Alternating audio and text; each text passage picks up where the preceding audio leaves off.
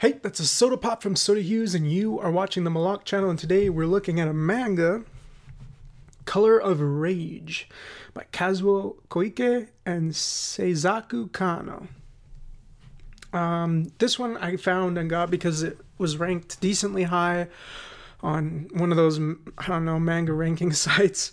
I was looking for kind of one-off, one-shot manga, you know, one-book stories, because I want to get more into manga, kind of understand more of the artistry, get more experienced in seeing how stories are told and what kind of stories are told. So I was looking for one-offs because I feel like sometimes it's nice to have some, you know, examples that are self-contained examples, and also something that I don't have to buy 24 volumes of, because that can get expensive, especially when they're not super available in the US. And also, yeah, sometimes some of them are unfinished and remained unfinished, sometimes indefinitely or for years. So I was looking at, you know, one-offs, and I found this one, thought it looked compelling. Very sexy cover with great line work. We got our parental advisory sticker, just so in case you couldn't tell by the cover, this is not the manga you should be getting for your child, probably. So if you're a fan of this, just as a warning, I am reviewing this. I am going to be critical of it. I am going to say right off the bat, it's gorgeous. The artwork is beautiful. But in terms of the story, there's a lot of problems, I feel like. So if this is your favorite ever manga, I mean, I guess you can get angry at me in the comments, but just be warned. I'm there are a lot of problems with it, in my opinion. One of the things that I think is admirable and wonderful about it is just, yeah, the visuals are incredible. And they are sort of consistent, but also diverse. You know, it kind of starts with, you know, kind of some of that ink wash looking paintings almost. And then, you know, you get sometimes, you know, a lot of description with hatching. You get stippling. You get some of them with screen tones. Some of them are very simple, only line work. Some of them include a lot of dynamic lighting and different shading. So the story starts, it's a Japanese man and an African man who basically were slaves who are freed by a shipwreck, kind of, and they wind up in Japan. It's historical fiction, so it's set historically in Japan. Yeah, a lot of the action also. It's got some good action. The action is descriptive, evocatively done. You can tell, for the most part, very well what's happening in the action.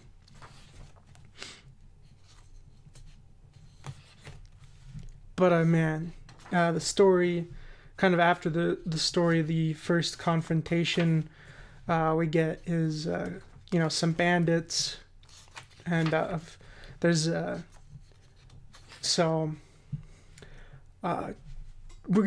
there's the parental advisory sticker. There's gonna be they aren't realistic, I'd say. They're stylized contour drawings.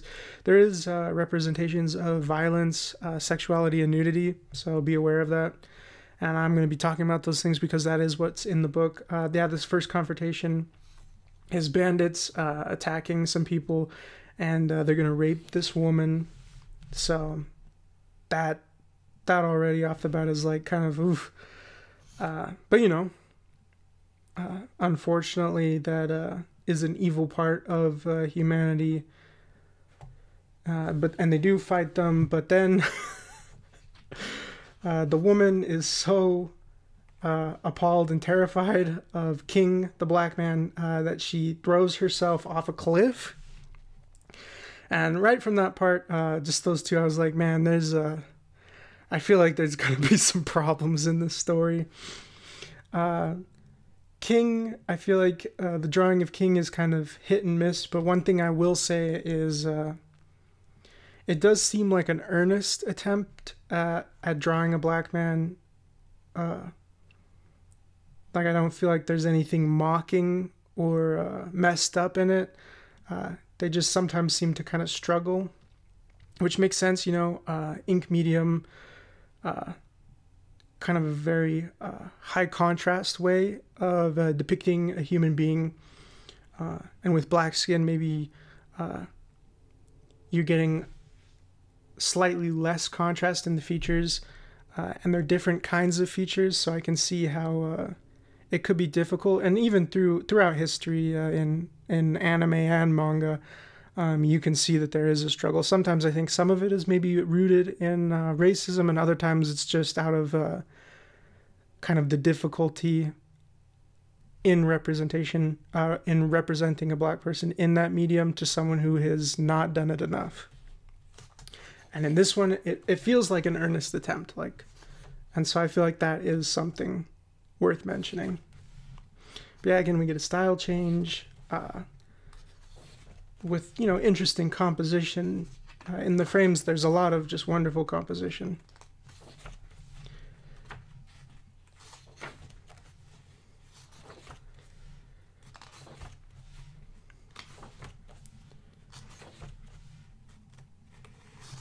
But yeah, again, they're gonna rescue kind of this village. There's some people being held hostage who are gonna be executed. Again, it's kind of like a two-edged sword. You know, there's a big problems, but I'm like, oh, this is kind of admirable, I guess. King. So the two characters are King and George. George is the Japanese man. Maybe he took on the pseudonym to better communicate with the slaves or the people he was taken under. It is a little weird sometimes, him being called George, but I guess maybe it works in the story. But yeah, King tends to really want to rescue people, and he is depicted as being very strong and powerful, which is maybe a little bit stereotypical, but at least it's an attempt at, I don't know, what I would feel are admirable qualities. He tends to be more heroic than George, I feel like, throughout the story. But often in kind of stereotypical ways, which is also problematic, so I don't know. I did hear and did read that the creator is kind of a pulpy creator. This is definitely kind of a pulp story, so maybe not much should be expected. But their idea is he's going to ride a chariot with swords attached to it and attack the people, and the people will be unable to hit him because he's going to be undraped, and so it'll be harder to see him at night, I guess. Which is kind of a gimmick that they rely on multiple times in the story that I don't really know how I feel about. This part is also a little bit screwy. There's kind of a caravan that goes by with kind of an upper class woman. There's kind of this awkward conflict where King ends up having to kind of lift something. She thinks it's like really crazy cool how big and strong he is, and so she like keeps asking him to lift things higher, higher, and harder. And this woman feels bad for him, steps in the way. She gets injured, makes King mad, so he chucks the chariot at the people, and then they freaking kill everybody in the caravan. And then King goes to the upper class woman, and he rips her clothes off, and he's like, that's how it feels to be put on display. And he definitely gets pretty rapey, and it's just, it's not good. I mean, I can understand the anger, and they kind of talk a little bit about his anger, which is good, but also, man, it's a mess. And then they introduce kind of this kind of casino, but how it's brought into the plot is King is going around and he starts getting horny on Maine, like hella horny. It leads to some awesome illustrations, but he gets so horny he has to run into the forest and like rip a tree out of the ground. And George is like, "What's wrong, dude?" So he punches the shit out of King. And then he's like, "What's up?" And King's like, "Dude, I want to fuck." And George is like, "Oh, that makes sense." And so they're like, "Dude, we'll just buy some girls." And King's like, "Are you sure you can do that?" And I'm like, "Oh man, this is not going anywhere good." So they're like, "We got to get some money." How do they go to get some money? They go to a casino. The casino has a reputation for having, better rates, a good system. And throughout all this, King is still horny. So there's like some asides where he's just like staring at a girl and he's just, he's struggling. So oh no. So yeah, a woman wins a lot of money, and eventually they find out that the reason that people are allowed to win so much is because the Yakuza, they kill foreigners because the foreigners take the money out of the system.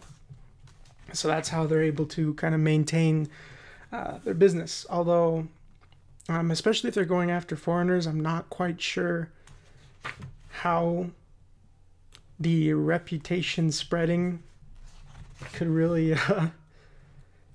work. I feel like you probably wouldn't get that good of reviews. I don't know. Maybe they're really good at managing how many people they kill. But the duel between the bodyguard, kind of security officer, is wonderful. Just these frames are so cool. The little sword fight.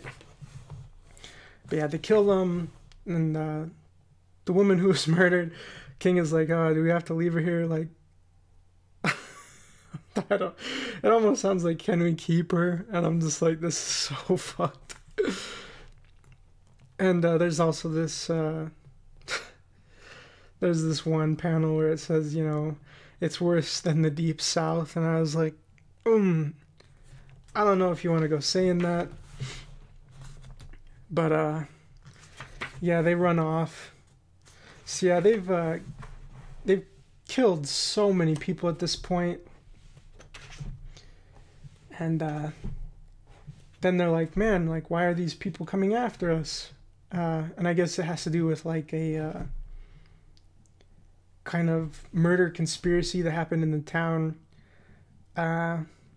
There's a few moments I felt like there were times for interesting conversations or interesting storylines, but it usually just devolves into them just fucking killing everybody.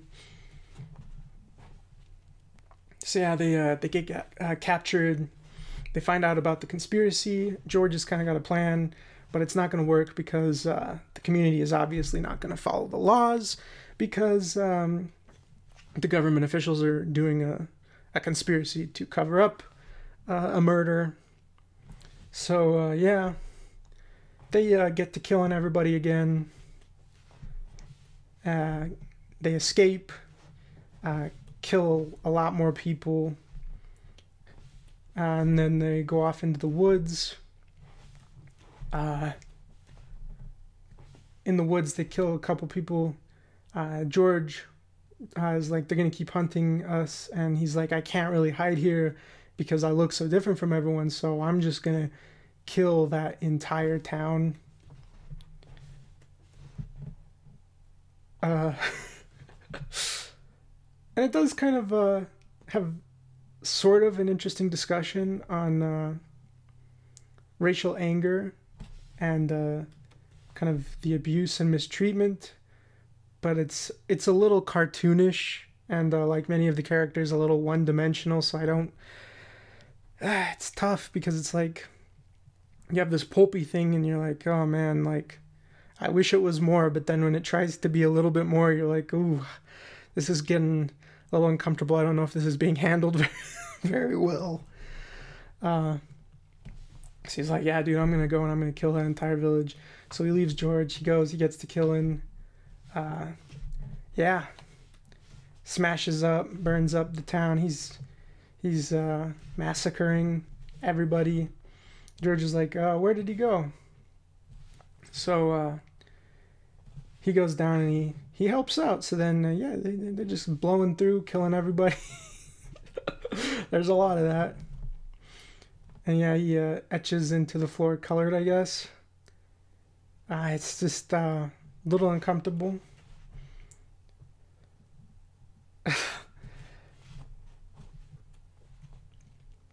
So yeah, then they're going, I guess maybe one of them from the village survived. They try to take refuge with the Yakuza. They're like, maybe we'll become Yakuza.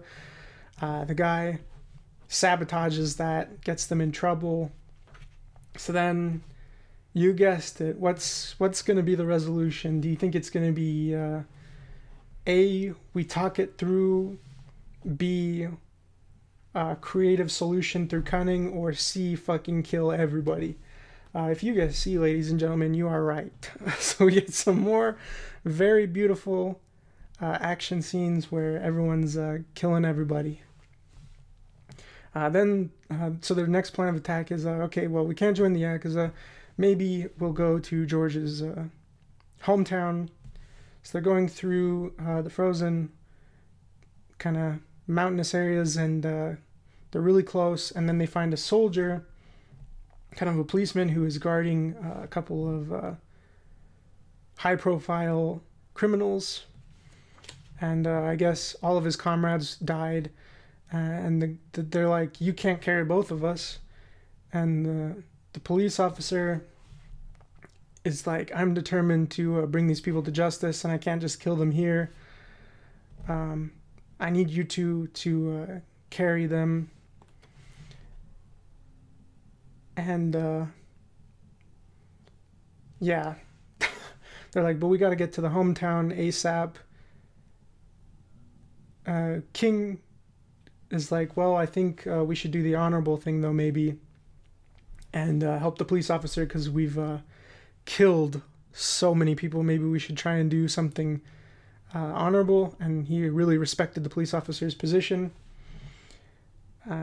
And so they go back and they help the police officer kill the rescue party that was sent for the criminals. But the police officer dies in the process. King is carrying both of them for a while. But then, you know,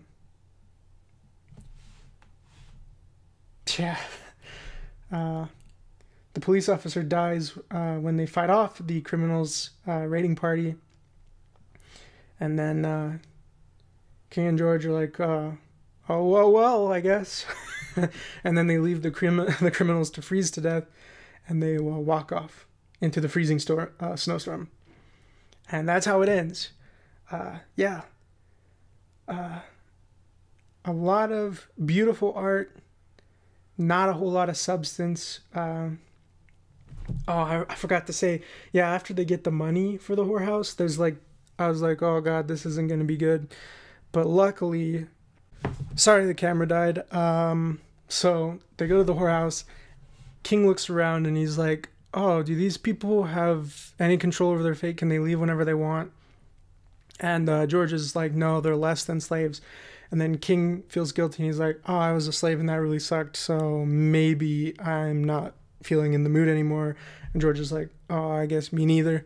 So I'm like glad they didn't go through with that, but still it was just like, it was a little painful to read all that. I was like, oh god. And then there's kind of like this short story, Crybaby Ishimatsu. Again, very beautiful art, kind of this very cool guy confronts kind of a street hoodlum and calls him out on being a loser, which then unveils some childhood trauma, which then the hoodlum decides to face and kind of be a hero, and he just literally like kills another street hoodlum and gets his eye gouged out, but he feels vindicated. And yeah, basically the moral of the story is like, don't be a bully, and being a bully can come out of insecurity, and just, you know, try not to be a loser. And it involves a historical figure, which is kind of cool the way it's historical fiction. But, you know, when it comes to the themes or lessons of the book, don't be a bully, slavery is bad, these are all kind of very rudimentary things. And a book that is not intended for children. So I feel like the morals aren't exactly impressive, or the ethics are very impressive. I guess maybe you could say that, you know, because these are historical fiction, maybe it's trying to look at those lessons from a historical perspective, which maybe has value. I don't know. I was not impressed with the stories, honestly. The art is great, but yeah, the narrative definitely left me feeling kind of meh. But masterful artwork. That's a good thing to say about it. But yeah, I think it's kind of hard to tell because I can only look up these things in English. I think the book was published originally in 2008, but throughout the whole thing I was getting vibes that, like, I was like, this kind of feels like something kind of like 70s-esque, but I guess the creator was very active in the 70s, so maybe that could explain the feeling of the book. It is kind of interesting how some of the faces do look more Western. They look kind of like Western pulp comics, which makes me curious about the influences of the creator, because some of the faces didn't look Asian and looked more like kind of some of those pulp comics that would go on to inspire pop art, which was kind of a curious thing to me. But yeah, I don't know if I can really recommend this unless you want to have it as an art book, or if those kind of stories are your thing, I guess. But yeah, lots of action, not much substance, pretty book, color of rage. Thank you so much for watching the video. Hope to see you guys again. Check out my Patreon, like, subscribe, do what you can to support the channel so we can keep exploring the visual media of the world. Thank you, and I hope to see you again. Take care. You're such a sweet